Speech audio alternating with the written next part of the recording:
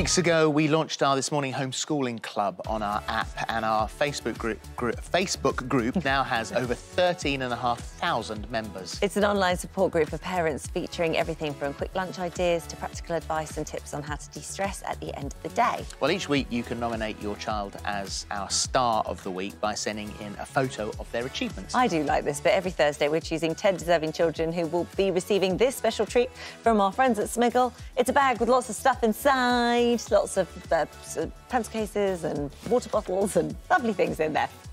Yeah. Well modelled. There we are. We've had a fantastic response, loads of great nominations. So here are this week's Stars of the Week. Juno is 3, nominated by her mum Hayley. She's worked so hard completing activities set by her nursery teacher each day, including writing her name in fancy writing. That's really good for 3. Well done. Well done. Imogen says, she's age 6, nominated by grandmother Mandy. Imogen has impressed us with her project themed around rubbish in the ocean. Well done, Imogen. That's a good theme. Alexander is 5, nominated by his mum Rachel. Alexander has blown us away with how fast he's learnt his letters. He can now read simple books. That's brilliant. Done. Really good. Millie and Harry, aged 11 and 10, nominated by their mum Meg. Millie and Harry have raised £764 for mental health charity Mind by running over a mile every day for a whole month. Well done. That's very brilliant, good. Guys. Holly is 10, nominated by her mum Kelly. Holly painted our wishing well roof with a rainbow all by herself and has looked after the plant that she potted inside it.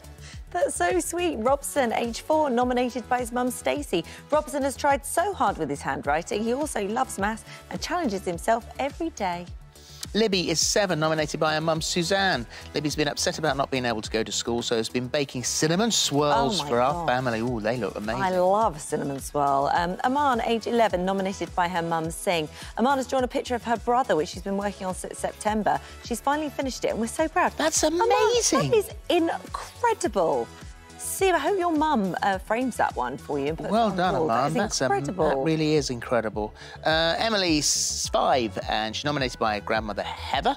Emily was so desperate to use my embroidery machine to make a picture for her teacher that she completed it all by herself. How clever's that? Well done. Elijah, age 4, nominated by his mum Beverly. Elijah enjoys painting and looks forward to doing all the work his teachers is sending out. Well done. Star pupil there, Elijah. Very good. One more star who deserves some recognition is Ellen Seigert, who has created these crochet dolls for us. So thank you for those. How sweet are they? Look. Oh, we don't need to come in anymore. We'll just pop those on the sofa, do a voiceover. That's so sweet. Well done. I love it. They're really good. Well done. Thanks you. for those.